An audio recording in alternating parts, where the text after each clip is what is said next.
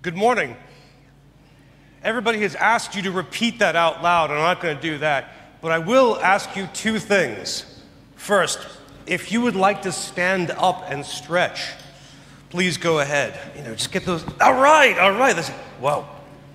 You don't have to leave. You can just stand up. You've been sitting for a while, and it's good to do that. You can feel the blood flow in these odd parts of your body, like your fingers. And the second thing is, while you guys are moving and rediscovering your body, quick show of hands, how many of you are on Twitter? And how many of you are on Twitter right now? Oh, very good. Please keep tweeting. I am at Bryan Alexander, and I would love to hear your thoughts. I'm going to resist the temptation to be on Twitter while talking to you, though. Thank you very, very much for bringing me here. It is very exciting for a lot of reasons. I've never been to Singapore before, but this gives me the opportunity to say hello from the United States. This is me in my native habitat. This is also me in my native habitat. It is a little chilly right now. It warmed up to 1 degree, which is a good idea for us in November. So I'm very glad to be in Singapore, indeed. For the next half hour, I'm going to be speaking about the future of education.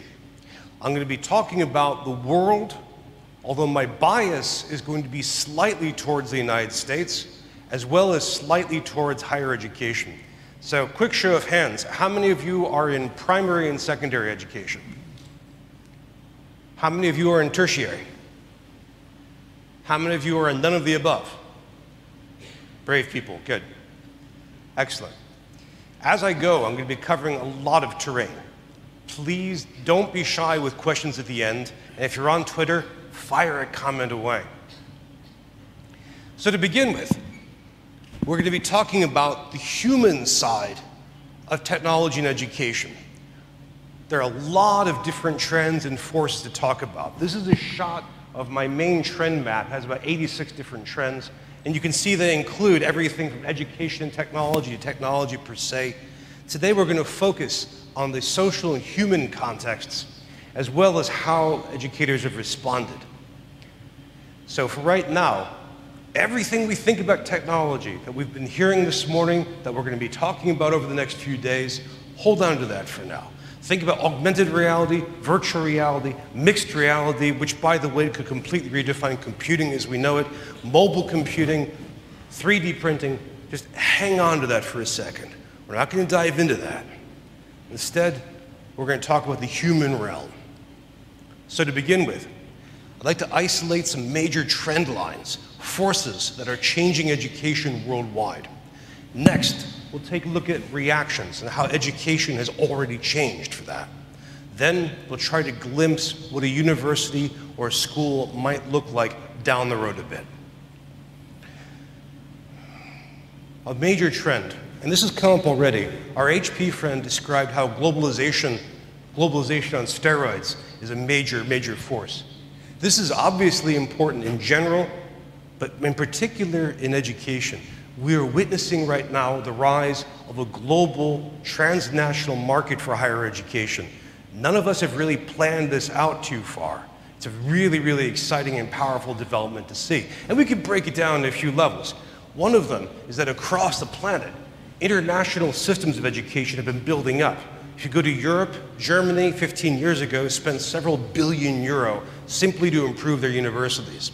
If you go to the rest of Europe, and by Europe I'm including Greenland and Russia, they built a higher education area so that you can exchange credits from Portugal to Moscow very, very easily. In fact, more easily than you can move across the United States. We also have China right now, which has built more higher education capacity, indeed more education capacity, more quickly, possibly than any civilization in human history to date. There's an extraordinary amount of growth right now. The second part is that we have more international students enrolling around the world. So we have people who are traveling to Finland, to Japan, to Singapore, to the United States, to Canada. Canada right now gets more international students per capita than anybody else. This is a very, very powerful development. It'll probably just keep growing. And on top of that, some nations are opening branch campuses or other institutions abroad. Just down the street from us, we have Yale University from the United States, which has a little college in NUS. put all of these together, and we have a very, very different higher education world than we used to have. Second major force. Quick show of hands. How many of you are over 50 years old? It's okay, you see the hands went up kind of slowly. People are like, yeah, I feel older just raising my hand now. How many of you are under 30? Okay, so the hands went up more quickly. This, yes, kids, hello, welcome. How many of you are between those ages? All right, we have a nice demographic range here. We have all generations represented. We can make all kinds of cultural references and jokes and tease each other pretty well. Behind me is a representation of what you might look like. This is a demographic analysis of one nation. It's a kind of layer cake. Every horizontal slice is one population. So the very bottom is people aged 0 to 4, babies, toddlers, then 5 to 9, then 10 to 14. And you can see from this country that the pattern is a pyramid. At the very base, we are terrific at sending out lots of babies. We spam the environment with teenagers. And then mortality sets in year by year, decade by decade. This is Nigeria a couple of years ago. This is the pattern of most of the developing world. And this is also what human history looked like up until the mid-20th century. In contrast is Japan. They've taken that pyramid and inverted it. Now, there are a couple of really powerful reasons for this. One is one of the great developments of our time that we should all be celebrating is huge developments in allied health, medical science, public health that let us live longer. Previous speakers have mentioned this, and it's truly extraordinary. There are many people alive today who would have been dead just 20 years ago, but for advances in medical science. That's tremendous. And the second reason is all of you. We know from UN studies that the more education girls and women get, the fewer kids they have later in life. So the global push towards more and more education has really changed the demographics of the planet. So we look at Japan, and you begin to understand, among other things, why that country is so much in love with robots, because they are running out of workers. This pattern is replicated in other countries around the world. This is what Northern Europe looks like. Italy is heading this way. Parts of my country look that way. In fact, my country is a little anomalous. I call this the refrigerator diagram because it looks kind of like a refrigerator. You see, we don't have that triangle anymore. This is shocking, by the way, to a United States that sees itself as a young nation, a nation of youth and vitality. If we removed immigration from this chart, it would look more like Japan. So what you see are two very, very different national models for the world. You see advanced countries, OECD countries, and then you see the rest. It's possible that for OECD countries, they will now market themselves to the developing world more aggressively. For example, Africa right now is the world's gold mine for young people and teenagers. Are we going to see universities from Finland, from Massachusetts, from Quebec, aggressively recruiting from Kenya, from Somalia? That's one possibility. Demographics are enormously influential. Let me keep going. We can talk about economics for the next 3 days. There are a lot of forces here. I just want to pull out a couple. First, in the Anglophonic countries, so Australia, Canada, the US, Britain, we've been experiencing rising income inequality. And this has happened across the board. If you look at this chart here, the very far left starts with around 1900, 1910. The vertical axis measures income inequality. The higher, the more unequal, right? And you can see that from around 1914 to the middle of the 20th century, we became less unequal. And then, starting around 1980, inequality took off again. And we are now circa 1910, 1920 levels. These countries are talking about themselves as a new Gilded Age. And this changes everything about education. It changes the funding model of schools. It changes the jobs that kids are going to go for. And in fact, in my country, there's school after school that describes themselves as basically being the schools for the 1%. Go here and you will join the elite. That's one business model. Meanwhile, the labor world is changing even more rapidly. And these developments are so important for all of you in this room. To begin with, we have this idea Well, let me back up. Overall, the globe is moving from agriculture and manufacturing towards service and the information economy. And what we do with manufacturing, we're doing more and more with robots. So we're seeing a whole new way of work appear, and it's one that surprises us in a lot of ways. One key part of that is the old vision whereby people could work for one employer, for one career, for life, is going away. And instead, we work multiple jobs, multiple employers, multiple careers, sometimes simultaneously and overlapping. In the US, we call this the gig economy.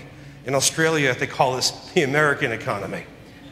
You're welcome. I'm so glad I could give you these things. But that changes education. When we talk about lifelong learning, or the way that students have to dip back into school decade after decade to reskill or learn more about themselves, now we really have to do it. And on top of this, we have automation. Automation, for the first time, it's possible that we will have underemployment and unemployment as a result of technological innovation. This is an enormous change, and it's one that we really have to think hard about. Now, I apologize on behalf of my country for this slide. Politics. We have hyperglobalization, as our friend from HP mentioned, right? But we also have the reverse. And not just this guy, but we have anti-immigrant drives in the United Kingdom, in Hungary, in Poland, in Austria.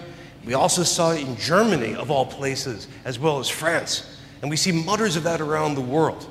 It's a kind of dialectical movement. While we have more and more globalization, finally we have the reverse. And this matters for you, because it's possible, depending on where you are, that you may see less migration. You may see criticism of students that are from another place. We have to have this policy framework in mind. More than that, the political tension can be quite extreme. For example, I mentioned immigration, but we also have the dynamic of intergenerational tension. Now, think about this for a second. First, if you look at the demographics of who voted for Brexit and who voted for Trump, it tended to be people over 55. If you look at the support for staying in the European Union or the opposition to Trump, it tends to be under 30. So we have an interesting generational gap opening wide. Those generations also have very different technological habits, so they may be occupying different worlds completely. Moreover, if you think about people who are under 20 right now, you think about the kids from high-tech high, you think about the planet they're inheriting. It's one where global climate change is accelerating. We all know it, and we're, as a whole, as a species, we're not slowing it down very much. It's got to be interesting to be 15 and inherit a planet like that. When we add urbanization, as both speakers before me mentioned, we might have a future like the one Bruce Sterling articulated. The future could be old people in big cities afraid of the sky. A great phrase to think about. And not the world that you grew up in, and not the world we are trained to teach in. Meanwhile, we also have political drivers trying to reform education, whether education wants it or not. And this happens across the world and for different purposes, for quality concerns, for fears about safety, for fears about technology, and those pressures keep going and aren't slowing down. Now, we also have been experimenting a bit. We're going to talk more about this in a little while. But we have alternative certification models like competency-based learning and badges. We also have alternative business models like coding academies, MOOCs, or even new projects like Minerva or Mission U, trying to outflank education and give us new forms. Meanwhile, in education, in some countries, and again, here's my American bias, we're shifting our workforce from full-time to part-time, from tenure to precarity. In the United States now, the largest population of university instructors are part-timers who are paid below minimum wage. How many of you work in libraries? Show of hands. Ah, nobody? Oh no, there's one. All right. Hello. Where are you from? Welcome. I'm glad to see you. How does the library world change in the middle of all of this? Well, there are a few ways.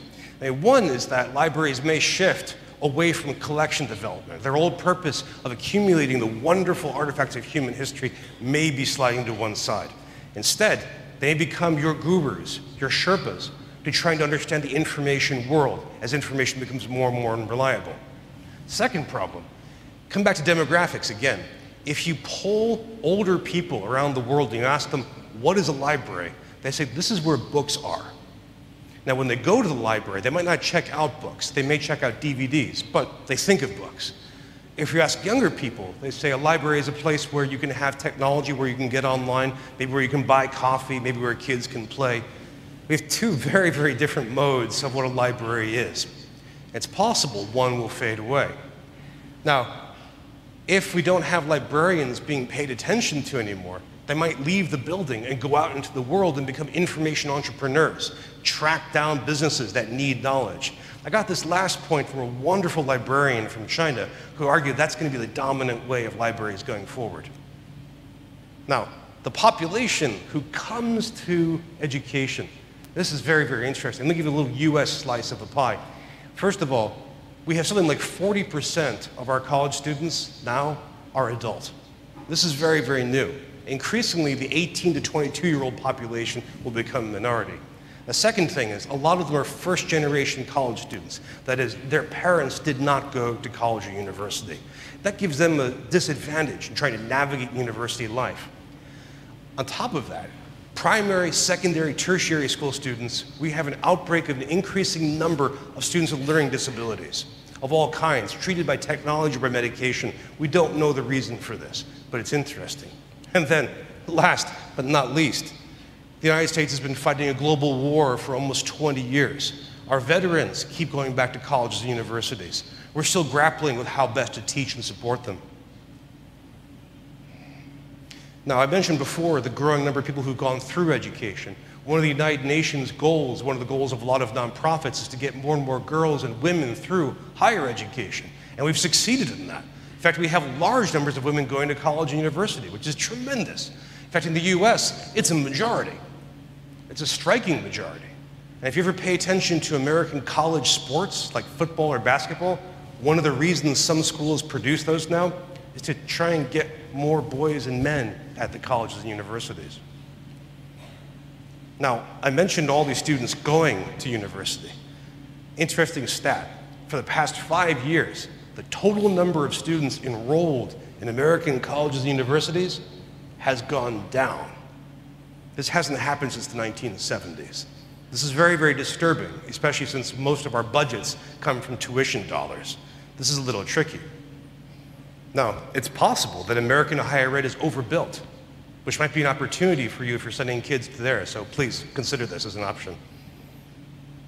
Also in that enrollment is this interesting pattern, and you've heard hints of that from our speakers so far, which is that you're seeing a decline in the number of students majoring in the humanities, the arts, and the social sciences, and a rise in those studying the sciences of all kinds, all of STEM, plus especially biology and the life sciences. That's a major, major shift. It's a hard shift to make, but it's really happening in a big way. So I would stop. If we had a little more time, I would stop and ask you, think about all these trends I've just hurled in your direction. Some of you have been tweeting about this. I want to see what you said. Then ask yourself 2 questions. In your own work, if you're at a startup, a primary school, a large business, a university, or a library, think which of these trends is the most powerful. It's likeliest to shape the next decade of your enterprise. Then think of this trickier question. Which of these is the hardest to predict? Which of these is a wild card, an asterisk? Now, I want to wrap a few of these trends together and see what they tell us. And one way of wrapping these together is to talk about a crisis or a bubble. Let me just outline this. The possibility of a bubble comes from things like this. I don't know if you can read this magazine title. This is one of the most boring, non-hype-oriented magazines on earth. All Consumer Reports does is look at products and figure out if they're any good.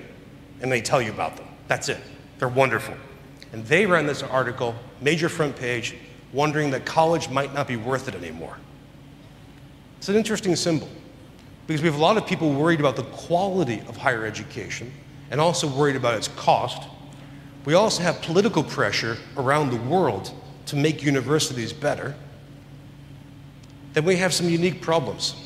In the United States, law schools are losing students like mad. The total number of students enrolled in law school has just fallen off a cliff. We've seen MBA schools threatening to close. The amount of public funding, see, this is an interesting thing. We don't have federal funding. We don't have central government funding to the United States higher education system or to K through 12. We have state funding. And state funding for universities has declined for the past 30 years. How do we pay for it? Well, we've invented a new way of paying for higher education. I'll just share it with you. It's called going massively into debt. The average student who leaves American colleges and universities owes roughly $30,000. The total amount of the debt right now, I don't know if you can quite see this, is roughly $1.4 trillion and growing still.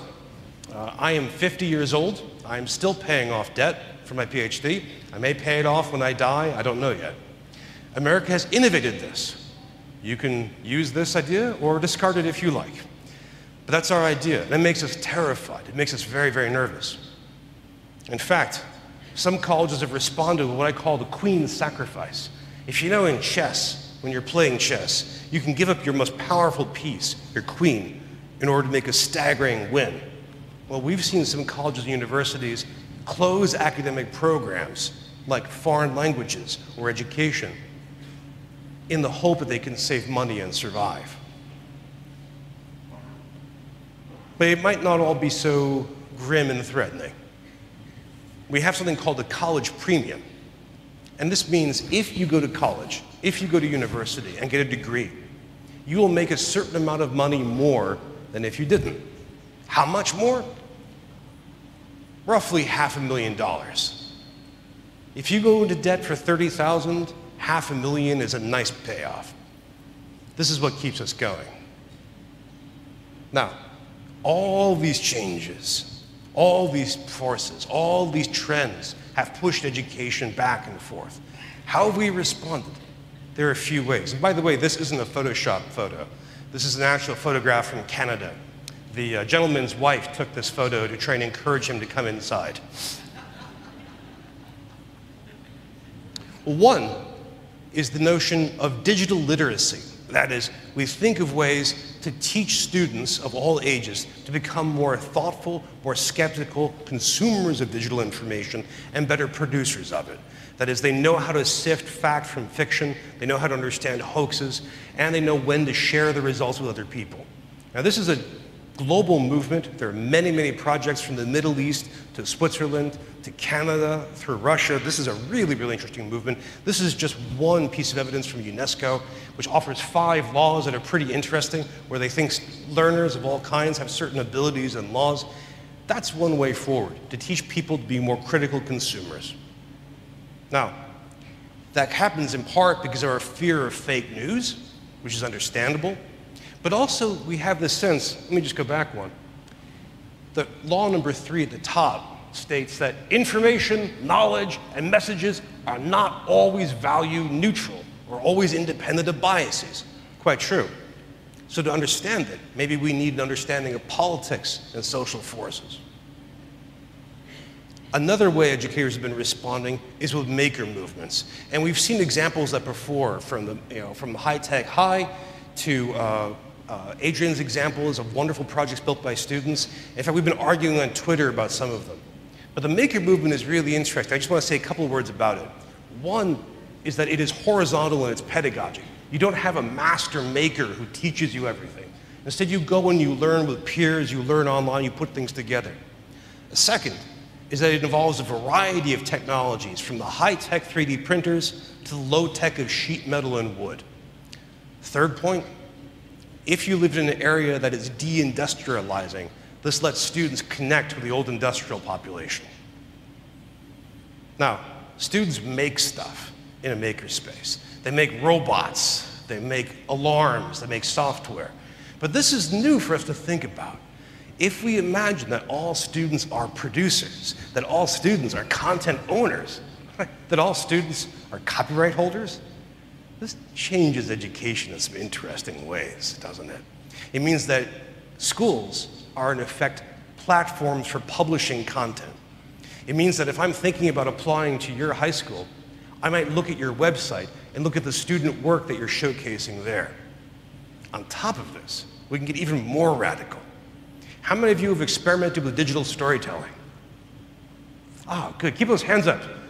Look at those people. If you haven't raised your hand, those are the innovative people with heart and ambition. They will now be picked on mercilessly for the next 2 days, which is good, which is fine. Digital storytelling is a movement which has ordinary people make stories using digital tools. And the digital tool can be a podcast, it can be a video, it can be a Twitter stream, it can be a blog. If a student makes a digital story, they have to integrate what they've been experiencing in their class. If it's a biology class or a French class, then they have to rethink about it and represent it as a story, as a narrative. There's serious cognitive gains here. Storytelling is a powerful pedagogy. Now, another way we respond is with chaos and insurgency. I mean, you think about it. If you're teaching students to become makers and producers, if you're teaching students to be critical consumers, if you're helping them use mobile devices and social media to think, they might organize. They might take steps against you. And you might not approve of this. And we've seen this in different countries. We saw South Africa, we saw students protesting against textbook prices. And they protested and organized so effectively that Pearson lost a ton of money and had to lay people off. We saw in Canada and in Britain, students organize against high fees and block them to some degree. In my country, we see students organizing against racism and gender discrimination.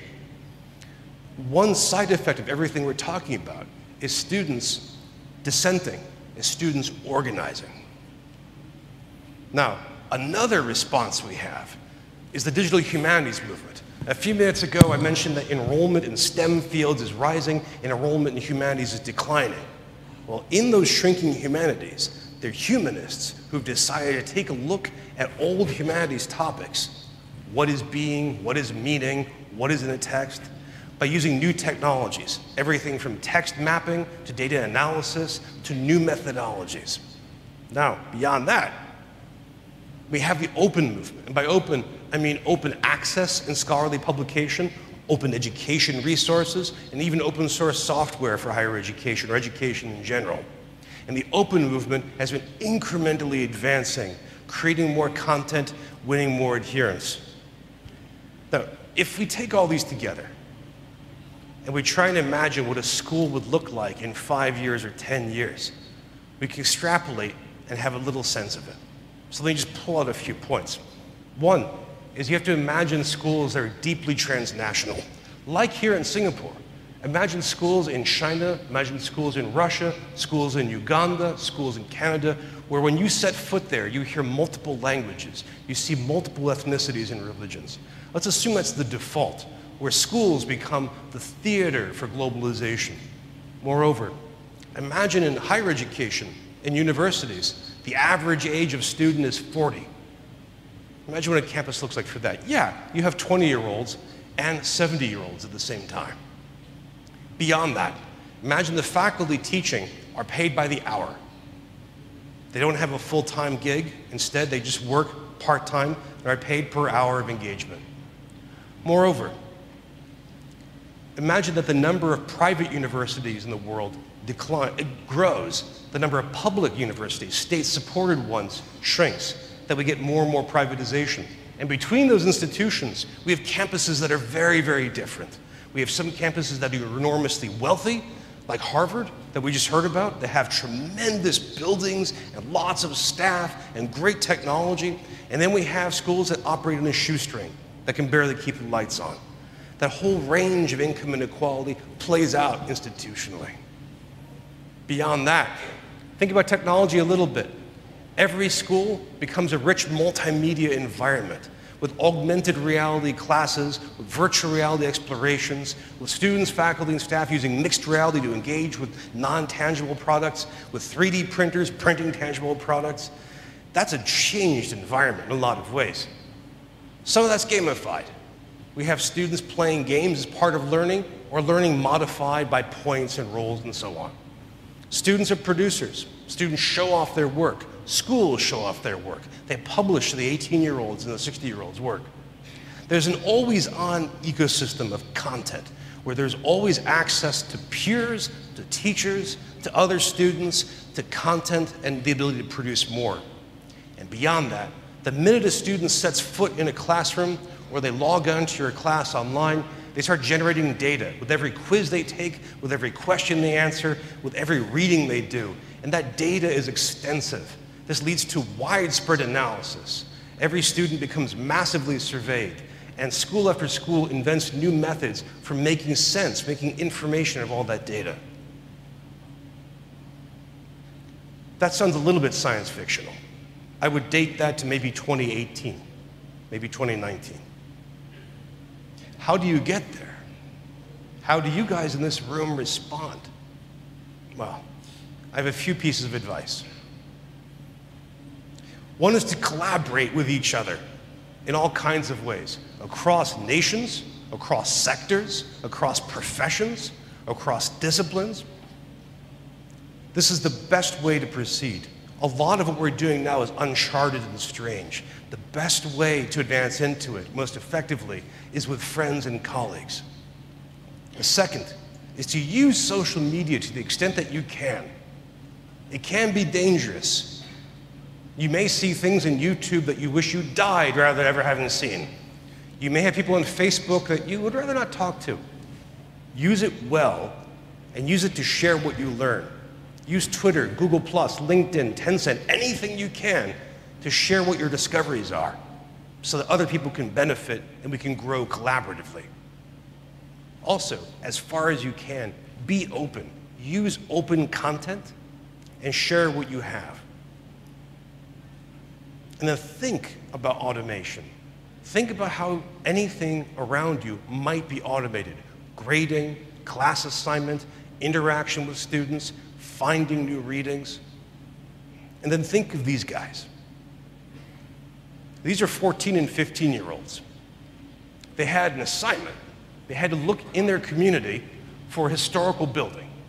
They had to map it out, model it 3 dimensions, and then print it out for a contest. I look at these kids and think, they didn't grow up with so much that we know. And this technology for them is not science fictional. This technology is simply more technology they can use. I think about what they learned, what their expectations are. They are why we are here. We have to rethink everything based on what they have in their eyes and their hearts. We have to imagine what they will inherit. We have to imagine the different worlds, what they will inhabit, that you will inhabit, and their children. That imagination is your most powerful tool, and I wish you the joy of exercising it here. Now, every presentation on PowerPoint ends with a URL. I don't know if you know this, it's built in. You absolutely have to do this. That's a joke, you may laugh. But if you would like to take a look and learn more about these trends, here are 2 links. One is to my major site for all this, the other is to me on Twitter. Now, I believe we've just run over the edge of time, so we don't have time for questions. But I'll be here for the next 2 days, and I would love to hear from you. Thank you very much.